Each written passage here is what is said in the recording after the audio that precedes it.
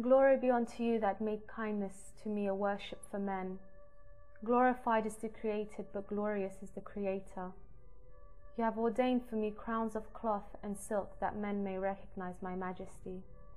I am enthroned upon their shoulders by your command. They shall enter my presence in humility. Provision is my tribute from them, respect is my due. With life and blood do they guard me. I am a protected treasure of shrouded light, safe from those who would plunder me with their gaze. You have made me a cradle of life, honored and sacred. Why should I be bound in shackles of forged whim and social expectation, when being true to who I am, you have promised me your face? You have given me my rights in a world that would usurp them. Though voices of men are louder and heavier, praise be unto you that have given unto our speech an equal weighting. Exalted am I above men, that I possess honor beyond need of earning, for nobility is my birthright. By their deeds I shall recognize the virtuous amongst men.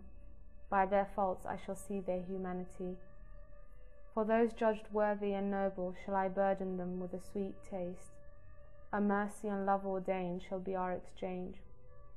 A worship of you manifest. A sweet fruit, tasted but never touched, consumed but never eaten. Tasted by the senses and consumed by the heart. I am a taste of paradise incarnate, a reminder of divine mercy. Precious life shall be our gift.